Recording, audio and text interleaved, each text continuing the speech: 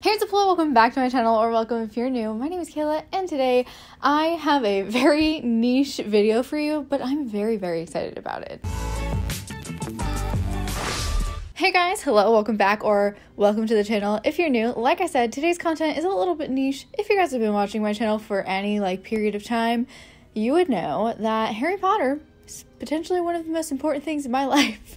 It's a really big part of my personality. Honestly, Harry Potter is a personality trait for me, and I'm sure you guys know people like that in your life as well. But I thought it'd be fun to sort of integrate Harry Potter into my love for vintage fashion. Now, I actually did a reel not too long ago, maybe 6 months ago-ish, where I styled vintage outfits for each Harry Potter Hogwarts house. So I'm going to be doing a similar thing today, and then I'm also going to be styling a 5th outfit. I like to use 5 as the number of outfits I put together. So because there's only 4 Hogwarts houses, I also wanted to put together a 5th outfit, and I think this one's going to be really fun. It's going to be a Death Eater, but if they were a member of the 80s goth scene. And now, without further ado, let's jump in to the very first outfit, which is my house, Gryffindor. And we are Gryffindor. This outfit is so freaking cute. I'm gonna wear this all the time. This is the kind of clothes I do wear in real life. So I will absolutely be wearing an outfit like this. This is actually based on a 1940s outfit. So we've got a 1940s look going on here. So let me just walk you through everything. We'll start from the top and work our way down. So first I have my hair. Now, I'm not a hairstylist. I'm honestly not great at styling hair in general, but I did a little roll looking thing here. And then I did roll my hair a little bit and pinned it. I looked at a bunch of different pictures of 1940s women's hairstyles, and most of them are quite short. Now, my hair is not really short. It's actually pretty long. So I wasn't really sure what to do with all of my hair. And then when I looked up long hairstyles, even the long hair was much shorter than mine. So I saw one long hairstyle that was, of course, like I said, shorter than mine, but what she did was she had her hair sort of rolled in the back and then had the little roll here. And then, of course, her hair was permed, so it was nice and floofy. My hair is not doing that. It's not permed. And I curled it, but it didn't stay, so this is what we're working with. But I actually really like this hairstyle. I feel like it's kind of a cool sort of intersection of modern and historical hair.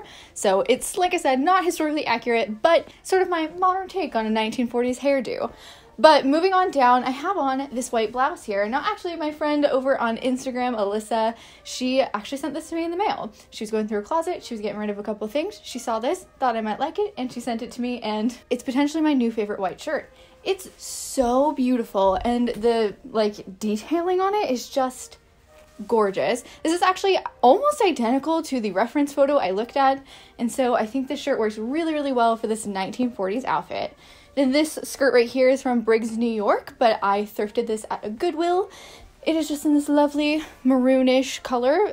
Gryffindor's colors are sort of this dark red and a yellowy gold color, so went with this skirt here. This works so well for this. The length is very modest, and that's very indicative of the 1940s and 50s and 30s as well. And it is actually a vintage skirt. I don't believe it's from the 1940s, but it definitely is vintage, so who knows when it is from. Moving on down, I have actually some Harry Potter Gryffindor socks on that I think I got at Target a while ago. And then I have my new Oxfords. Now, I don't know how many students would be wearing heels. They might be wearing the flat versions, which I do have flat versions of these. They're just broken, and these ones are not, so I wanted to wear these ones. But also, these are new, and I'm not sure that I've showed them to you guys on video yet. So I figured I would show them to you guys in this outfit here. These are from Charlie Stone Shoes. Their shoes are a bit expensive, but they're really freaking high quality. And if you catch them on a sale, they're definitely worth it. I got these on sale, and I think they were $60 on sale, so that was a great deal, especially since it's a slow fashion type of company, so everything is much more expensive. Oh, and of course I have my wand. This my coworkers actually bought for me. They all got together and picked out a wand for me and gifted it to me because they know how important Harry Potter is to me. And Harry Potter is a really big thing that we all bond over in our office, so it was just like a really very thoughtful gift because they picked one that matched my personality, and so this is my personalized wand. Now, I was thinking it might be interesting to throw this tie on. I do have like the Gryffindor tie. I don't know necessarily how regularly ties were worn in the 1940s, but I did find a couple of reference photos of people wearing like school uniforms where they did have ties on. So let's just throw this on and see if it adds anything to it.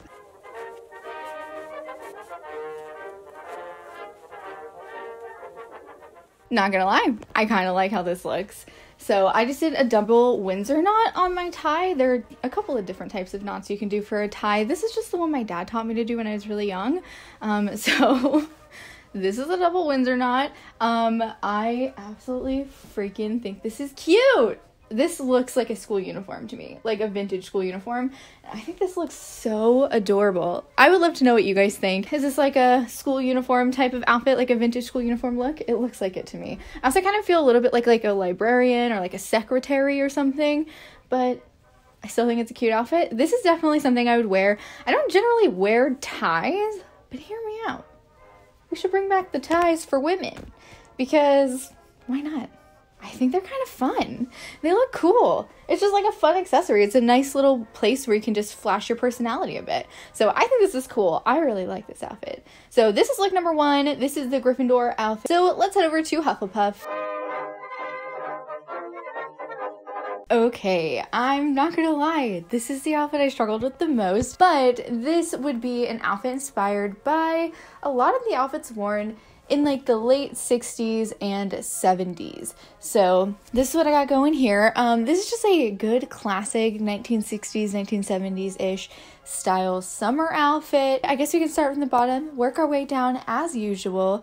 So first I have my hair in the ever so classic late 60s, early 70s center part. This was a very popular hairstyle among the flower children. I felt like I absolutely had to put my hair like this. I thought it was perfect for Hufflepuffs, who I feel like are kind of like the flower children of Hogwarts houses, if that makes sense.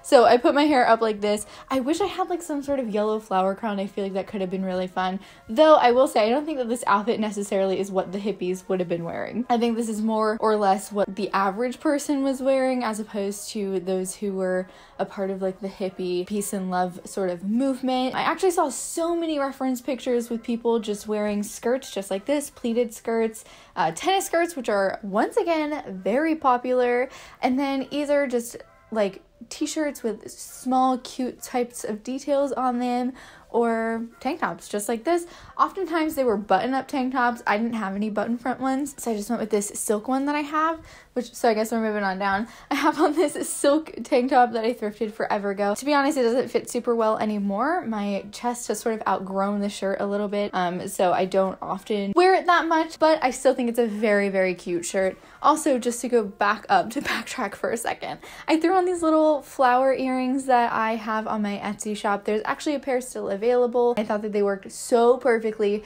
to, again, sort of tie in that sort of flower power type of feeling, and then also they're this beautiful goldish yellow color that works so perfectly for Hufflepuff.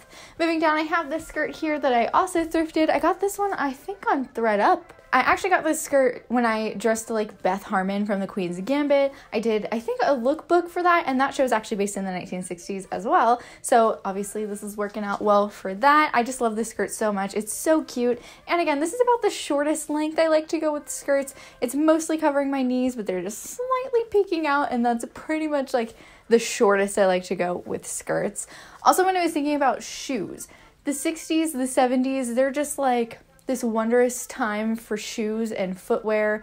Go-go boots, I am still on the hunt for a pair that will fit my wide calves, but for now, a different style of shoe I saw that was very popular was the wide-topped mule, just like these. The mules I did see didn't necessarily have this intricate embroidery design on them like the ones I'm wearing, but these are just the ones I had, so I decided to thread them on, even though I don't think I would necessarily generally pair these particular shoes with this shirt. The colors are not really in the same family. These are much brighter and these are much more neutral, sort of muted. So I probably wouldn't generally pair them together, but to sort of get the point across, I decided to check them on. But overall, I'm actually pretty happy with how this outfit turned out. Like I said, Hufflepuff was the hardest one by far for me to put together.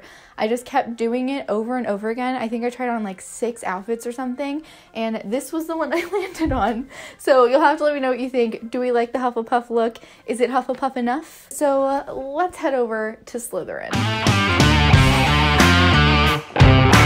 And just like that, not only are we a Slytherin, but we're also living in the 80s.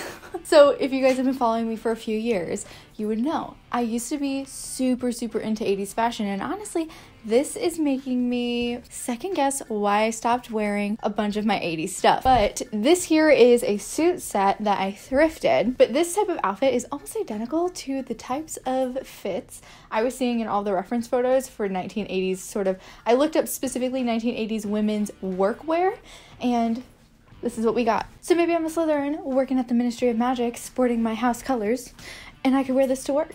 And also, I thought that this was the absolute perfect opportunity to use this shirt here that I got from Hot Topic that has all of this Hogwarts and Harry Potter inspired embroidery. So let me walk you through this outfit from the top to the bottom. First of all, I went and backcombed my hair to make it like a little bit bigger. My hair is generally like very flat. So I went and backcombed it a little bit. It was bigger 5 minutes ago, but again, humidity. So it's not quite as big anymore, but I still think it looks pretty cool. And of course, big hair is sort of the staple of 80s hairdos. And of course, perms were a really popular thing. Of course, I don't have one, so my hair is not going to be as big as it would be if maybe I slept on curlers or if I, had a perm. So, hair. Moving on down, I have on, like I said, my Harry Potter shirt here. It's just a white Peter Pan collared shirt that buttons all the way up. It's got some Hogwarts inspired, Harry Potter inspired embroidery. I think on this side is the castle, on this side is the Hogwarts crest, and then you have the sorting hat, then some wands, and the book stars. So I have this cute little shirt on. I felt like it was the perfect moment to wear it. And then of course, the star of the show, this 1980s suit. This is vintage. I'm pretty certain it's actually from the 80s. And it is just in this very trendy sage green color. This whole set is just adorable. I absolutely love it. And I hate to admit that I've never worn this whole set together. I think I thought that the sleeves were too short, but they're literally not. So I don't know why I thought that they were. But I'm obsessed with this suit, and I think it's so cute, and honestly, I would wear this in everyday life. Like, I do like dressing up in everyday life, though I think I would absolutely actually wear this. So yeah, I got this green suit jacket on, then of course the pencil skirt. This is one of 2 pencil skirts that I own, so it's a nice little piece I don't ever really wear, but I'm starting to get more comfortable in pencil skirts, so I think that I'll definitely, moving forward, maybe look at getting some more. This is knee length, which is so perfect for me. It also came with this really cool belt right here, which just immediately reminded me of Bellatrix Lestrange's vault, covered in gold and all of the different fanciful things that she had either found, earned, or stolen. Most likely, most of that is the latter. So I don't know, I just thought it was like a cool little detail. And then I did just throw on some heels. If I had black heels, I think that would have worked better, like a black strappy heel. But the only pair of heels that I have that have black on them, I have 2 pairs, and one is mostly a cream pair with a black like sort of toe area, and then the other pair is houndstooth. So I didn't really feel like they worked well with this outfit, nor did I feel like they were very 80s inspired. But these are the types of shoes, or at least a similar type of shoe to the ones that I saw in reference photos. These I actually got at Target. They're very comfortable, though it takes some time to break in the back of it. I definitely got blisters the first time I wore these shoes to a wedding, so definitely takes some time to wear in. But overall, I think this is super cute, and I think this works super well for a 1980s sort of businesswoman look. And if you're like, a Slytherin ministry lady, bada bing, bada boom, you're repping your house and also rocking work in style. Okay, so now let us move on to Ravenclaw. We are a Ravenclaw. So if you couldn't tell, this is a 1950s summer outfit. So I actually literally looked up 1950s women's summer outfit, and this is very similar to what I was able to find. So when I was looking, I was able to find sort of like a gingham pattern shirt like this. Now mine is tucked under my bra because the shirt in the reference photo was quite cropped, just like this, whereas this shirt is like a full length shirt, so obviously it's not quite the same, but but I did tuck mine up to sort of give it that illusion, a little bit of midriff showing. And then the skirt in the reference photo was solid, but I had this polka dotted one, and I thought this was a fun way to like mix prints as well. I don't really know how popular that was in the 1950s, but again, I thought it was like a cool little modern take on a 1950s look. Now, if I had bowling shoes, I would put those on because I feel like those really would go well with this. But I don't have any, or Mary Janes, which were also really popular in the 1950s. So I did just throw on my heeled Oxfords, once again from Charlie Stone. The skirt here I got from Forever 21, the plus section, like 4 or 5 years ago. So very unlikely that it's still around. And then this shirt here is from Old Navy, actually last summer. And like I said, I just tucked it up. Then I also have on this 3-layered pearl thing. Pearls are super popular in all of the 1950s sort of reference photos. So these are from Amazon. I got them when I did a cosplay of Audrey Hepburn. And then these are my In Route X Best Dressed earrings on here. Her earrings were inspired by vintage sort of silhouettes, and because they had the little pearl detail, I thought they worked really nicely for this. Then for my hair, I attempted to do a little like, you know, like the bump it, sort of like the more toned down version of that. So I attempted to put like a little bit of a bump in the front of my hair. I'm not sure that it really worked that well, but I do think that the hair looks pretty cute nonetheless. You can see a little bit of the curl action happening back there from earlier. And then I just threw in this little white like cloth that I had in my hair to add a little accessory. Ponytails were really popular style in the 1950s. Also, red lips were really popular in the 1950s, so I threw on a red lip as well. This is the Ravenclaw outfit. What do you guys think? So I guess the last outfit we need to put on is our punk rock Death Eater look.